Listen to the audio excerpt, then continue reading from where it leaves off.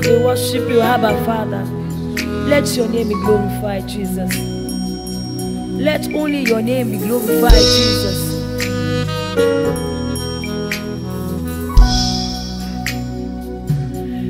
You are the Lord, and let your name be glorified. You are the Lord, let your name be glorified. We give you glory and honor. You are the Lord, let your name be glorified. You are the Lord, let your name be glorified. You are the Lord, let your name be glorified. We give you glory, we give you glory and honor.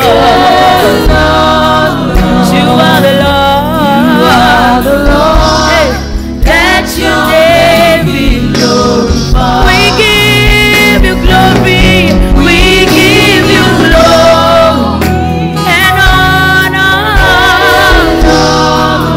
You are the Lord, you are the Lord, let your name be glorified.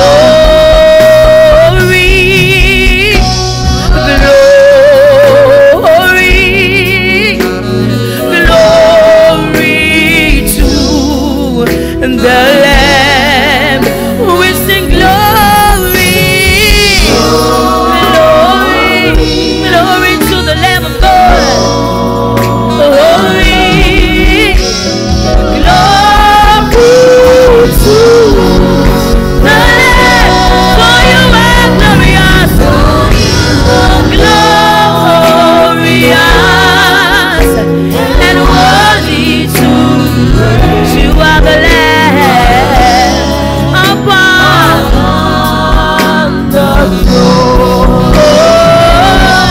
And unto you, hey, I lift my voice. You are the Lamb, you are the Lamb, hey, for you are glorious, you are glorious and worthy to be praised, hey, you are the Lamb.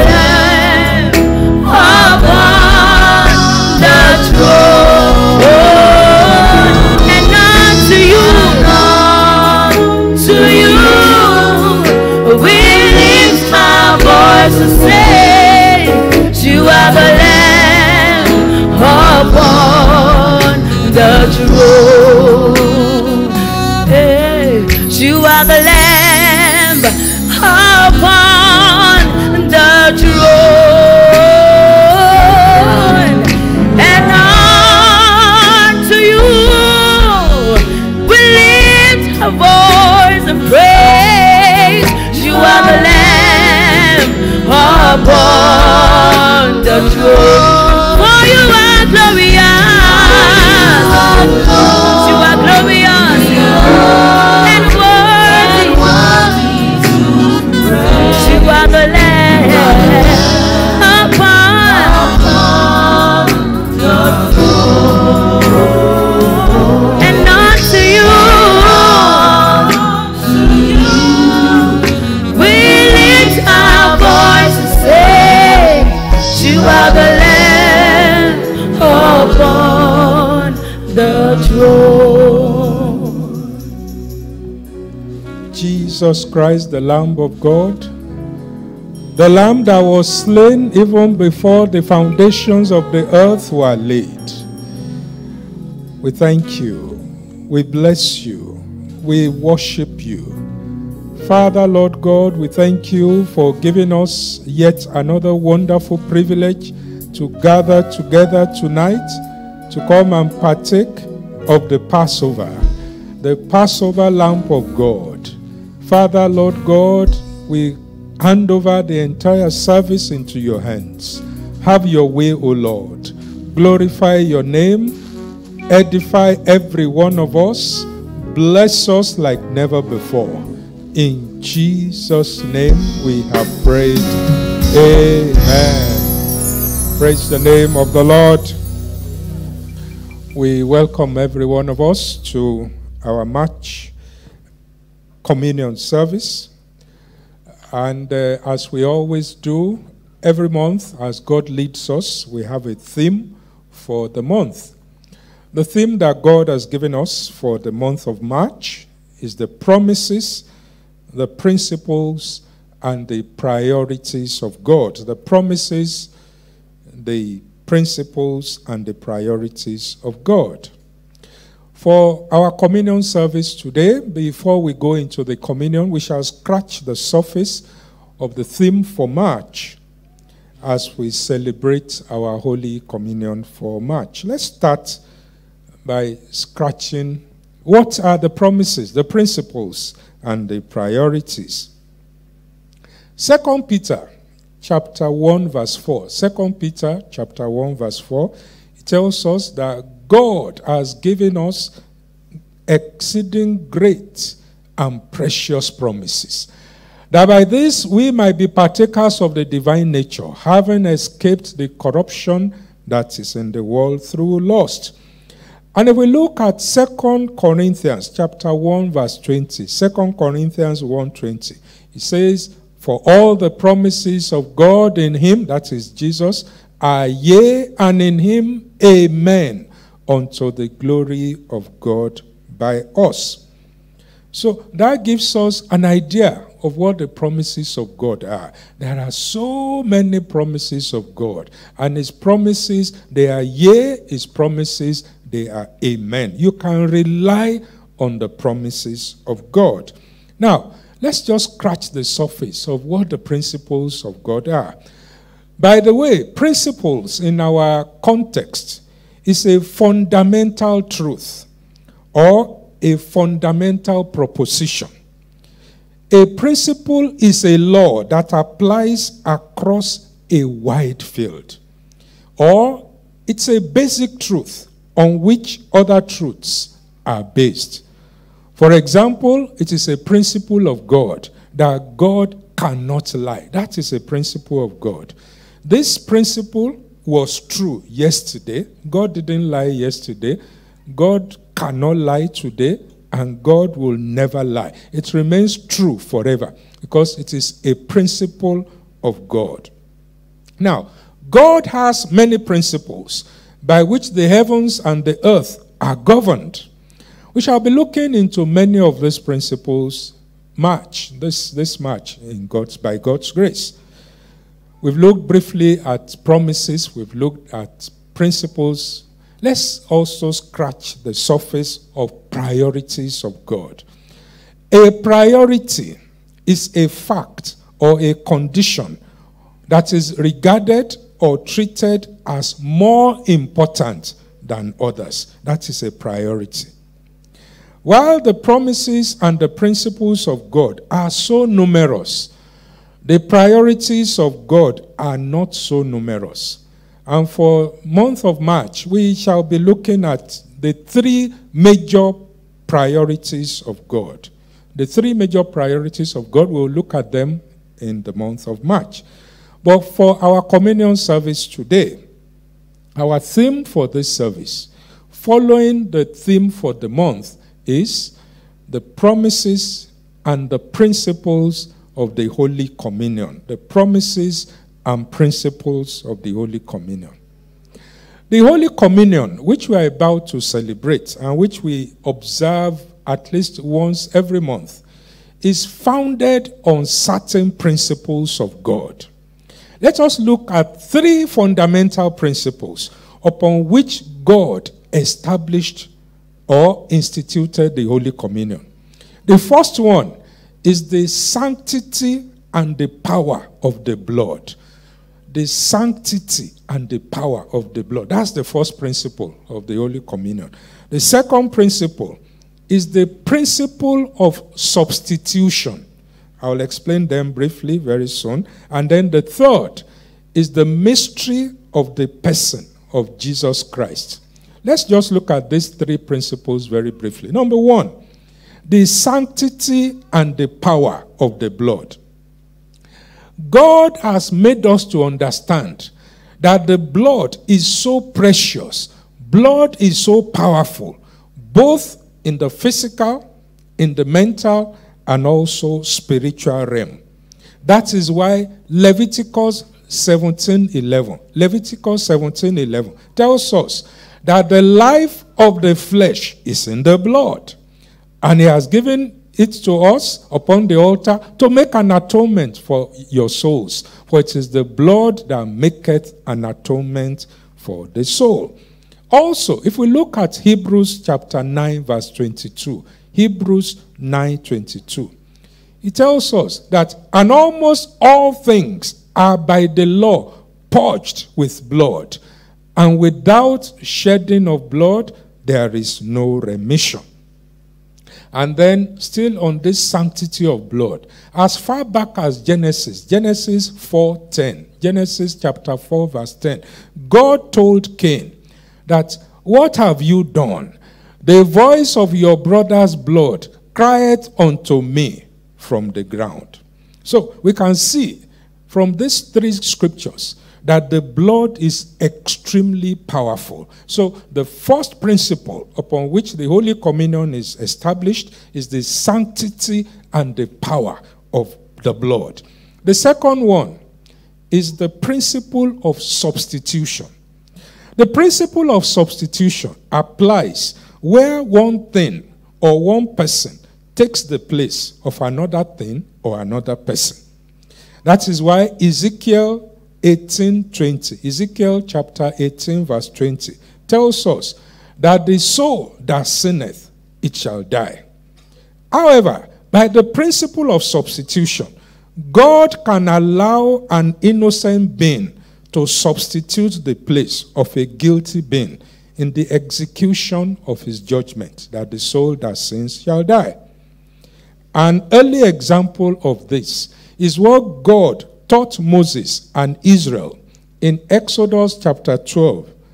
We've read this so many times in Holy Communion service. In Exodus chapter 12, God taught Moses, God taught Israel, and by extension, God taught us that a household or a family or a parish or any gathering should slaughter a Passover lamb. And that Passover lamb will take the place of the first son of that family. Once they slaughter the Passover lamb, they put the blood on their doorpost.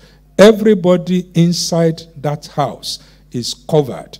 And when the spirit of death comes, it will pass over, because the blood is already a substitute. That lamb has become a substitute. The lamb was a substitute for the life of all the firstborns, human beings, and all the firstborn of animals. The third foundational principle of the Holy Communion is the mystery of the person of Jesus Christ. The mystery of the person of Jesus. We see, the person and the mystery of Jesus Christ cannot be discussed in a single message, let alone in a few minutes like we are trying to do.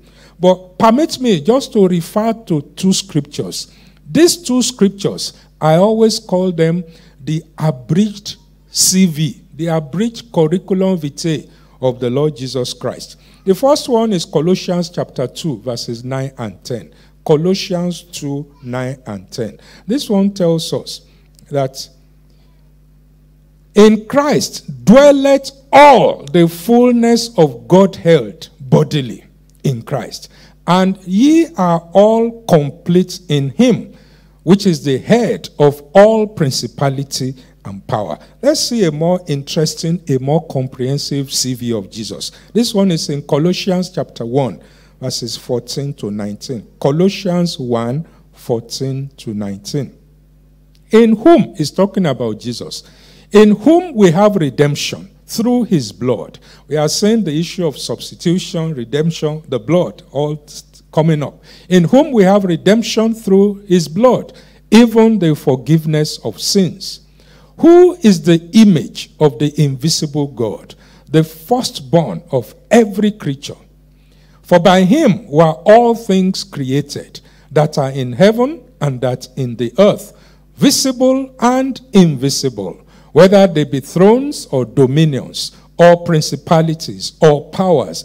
All things were created by him and for him. And he is before all things, and by him all things consist. And he is the head of the body, the church, who is the beginning, the firstborn from the dead, that in all things he might have the preeminence. And the last verse, verse 19, for it pleased the Father that in him should all fullness dwell. Hallelujah. What's a very, very impressive CV. So these two scriptures give us an idea in a summary form of the mystery and the person of Jesus Christ. So when we are mentioning Jesus, we can begin to imagine who we are talking about. We have seen his CV. We have seen how the Bible describes the person of Jesus. So now that we have treated briefly the principles on which the Holy Communion is established, let's now look briefly at the promises. Exodus 12:13 contained a promise of this same Holy Communion. There, God was telling Moses that when I see the blood, that is the Passover blood, I will pass over you, and the plague shall not be upon you to destroy you when I smite the land of Egypt. And I'm sure we know that the Lord Jesus Christ is the Passover lamb, and the blood of Jesus is the Passover blood. Therefore, the blood of Jesus, which we take at the communion, is the Passover blood.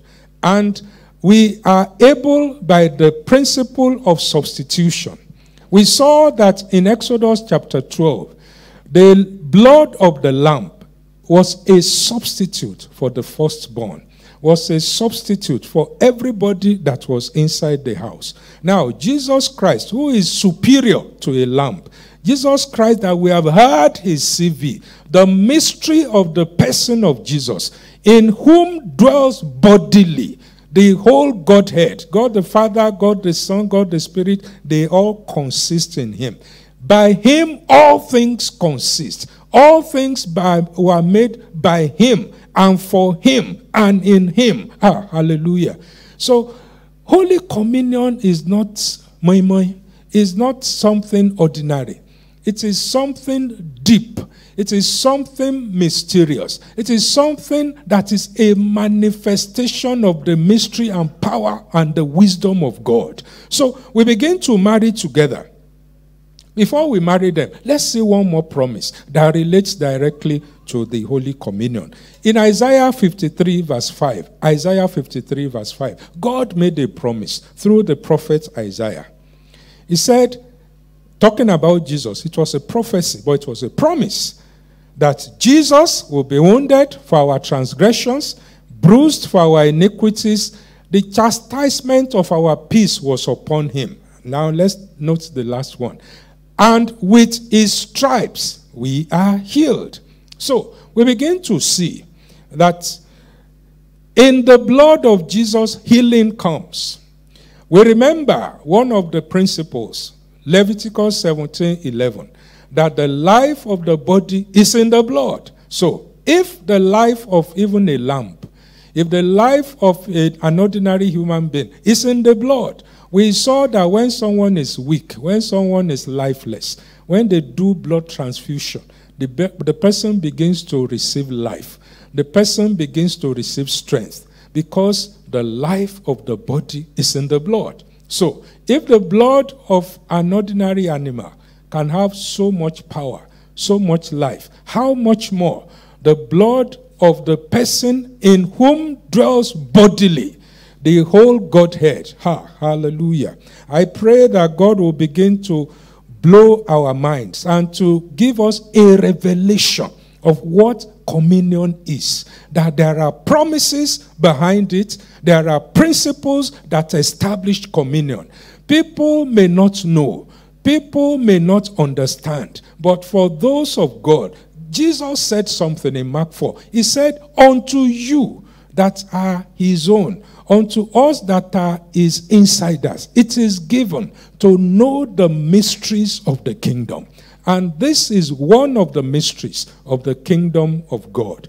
Because of time, we are not looking at priority of communion. But like we said, all through March, we look at promises, we look at the principles, and we'll see what are the priorities of God. But suffice to say that for today's service, for the communion service, that God is showing us that the blood has power. The blood speaks. The blood of Abel was speaking. It was speaking against his brother that killed him. And the Bible tells us, your Bible, my Bible, that the blood of Jesus speaks better promises than the blood of Abel. That is the blood we want to take when we want to take the Holy Communion. And then, because the life of the body is in the blood, as we drink the blood of Jesus, we are promised the life of grace. We are promised power. We are promised revelation. We are promised wisdom. We are promised divine health. Those are all consequences of taking Holy Communion properly. When you take it with an understanding, when you take it with a revelation, those are things God has packaged together to flow with Holy Communion. The final promise that we are relying on, even as ministers begin to come so that we can pray over these elements, is found in Hebrews chapter 4, verse 16. Hebrews 4:16. It tells us that let us therefore, let ministers therefore, let members therefore, let our brethren who are watching wherever you are, come boldly unto the throne of grace, that we may obtain mercy and find grace to help in time of need. When you come to take Holy Communion, you come boldly. You come with this revelation. You come with this understanding that as you come to his table, you will be obtaining mercy. You will find grace. You will find help in time of need. Father, Lord God Almighty, we want to thank you for giving us the privilege to stand before you to celebrate the Holy Communion for March 2022. Father, we have prepared the bread, we have prepared the juice. We ask that by the mystery of the communion, by the underlying principles by which you ordained the Passover meal and the Passover blood, Father, let what we shall take tonight, let it be the body and the blood of Jesus Christ. As we receive it, you have promised us, you have told us as a principle that the life of the body is in the blood. As we shall drink of this blood, we shall receive life. We shall receive strength. Those who are sick, they will receive healing. Those whose body or their minds or their souls or any aspect of them is not whole, Father, we will receive wholeness. Father, we thank you, Lord. Father, we thank you, Lord. Father, we thank you, Lord. For in Jesus' name we have prayed. Amen. For my brethren at home, even as the ministers here in the temple are going around to serve those of us who are here, I encourage you to just dash to your kitchen or wherever you have prepared your bread or crackers or biscuits and your ribena or malt. Get something edible that will stand for the body of the Lord Jesus Christ. The standard practice is a small piece of bread. And get your drink, and together we will celebrate the body and the blood of Jesus. Together we will partake even of what God has prepared, what he has ordained even before the foundations of the earth. Choir will lead us even while we quickly get this, and we'll take together.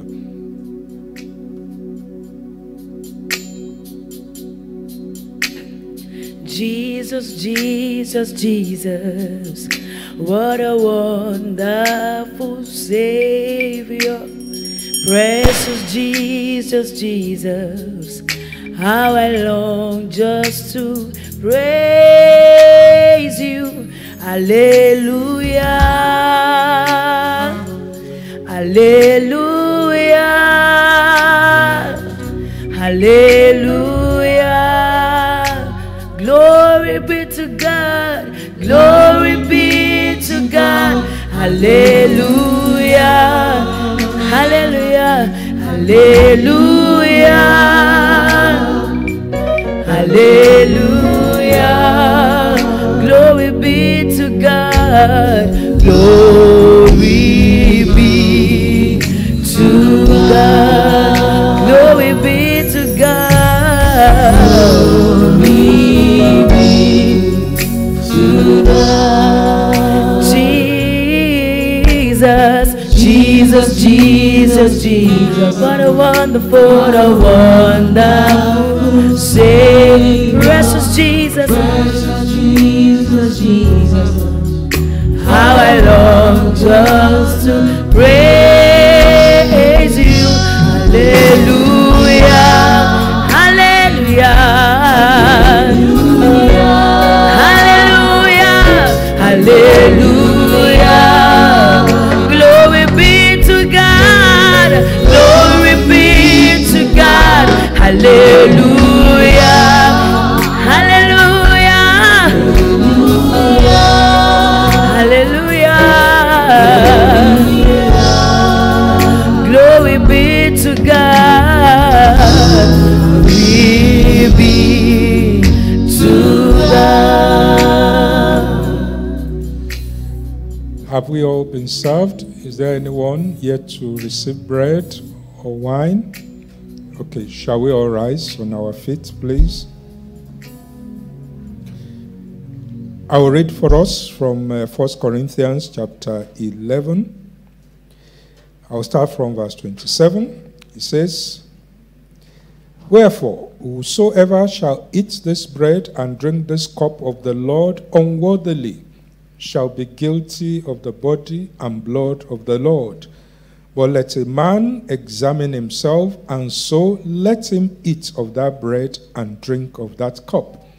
For he that eateth and drinketh unworthily eateth and drinketh damnation to himself, not discerning the Lord's body. For this cause many are weak and sickly among you, and many sleep. For if we will judge ourselves, we should not be judged." So before we take, we have seen the foundation of Holy Communion. It's very deep. It is something God takes very, very highly. And he wants us to treat it the same way. We are not to take anyhow. So for the next minute, please just go to the Lord. If the Holy Spirit reminds you of anything, unforgiveness, you've done something, just ask the Lord to forgive you, to be merciful unto you. You want to take the body of him that in whom dwells bodily the whole Godhead. That is what you want to take. You want to drink the blood of him who is the head of principalities, the head of powers. We must do it with that seriousness, with that understanding of this deep mystery. He says, if we say we have no sin, we deceive ourselves. But if we confess, he is faithful to forgive us. Father, Lord God, your children have come before you. Whatever it is that is standing against me, against any one of us, by your mercy, Father, be merciful unto us. Father, let the blood of Jesus cleanse us of all sins. And if there is anyone watching us, if you are not born again, this is not for you. The Holy Communion is meant for those who are born again. If you are not born again, please don't partake. Sort out the question of your salvation first. For all those who are born again and who have confessed their sins, I will continue to read for us from 1 Corinthians 11, from verse 23. For I have received of the Lord that which also I delivered unto you. That the Lord Jesus, the same night in which he was betrayed, took the bread. And when he had given thanks, he brake it and said, Take, eat. This is my body, which is broken for you. This do in remembrance of me. Shall we together take of the body of Jesus in the name of the Father, and of the Son, and of the Holy Spirit?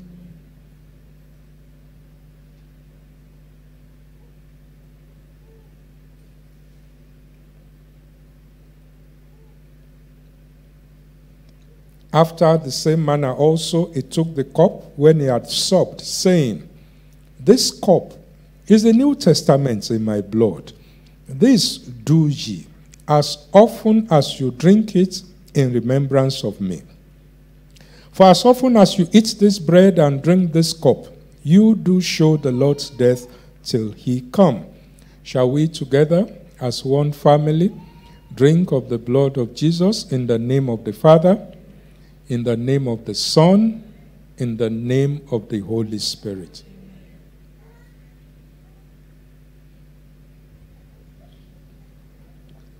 Let's now begin to thank the Lord. Thank him for the revelation he has given us of the mystery of the communion, of the promises, of the principles that made God to establish the Holy Communion. That now that God has shared that with you, with me, it will not be lost on us. The Holy Communion is meant to be a Passover. As you have taken it, for much, death will pass over you. As you have taken it, you are standing as a representative of your family. For your family all through this month, because you are covered by the Passover blood. When the agent of death, when the angel of death that will fly around March, the one that wasted by noon, the one that wasted by night, they will pass over you because you are secured. He said, Blessed is he who dwells in the secret place of the Most High. He will abide under the shadow of the Almighty. You are already dwelling in the secret place of the Most High. All through this month, you will abide under the shadow of the Almighty. And I pray all the promises of the Holy Communion, as the Lord lives, he says the promises of God in him are yea and amen. Those promises will answer over you. It will answer over your family. It will answer over our church. For our brethren who are watching online, the promises of Holy Communion will become reality in your lives. In the name of Jesus Christ. The principle of substitution, it will speak for you. It will speak for me. The Lamb of God has been slaughtered for us. He has been killed so that I will live. Because the Lord Jesus died for you and died for me. I will live, I will not die. You will live, you will not die. All the promises of God concerning you, they will be established. They will not remain mere promises. They will become reality. Your expectations will not be cut off.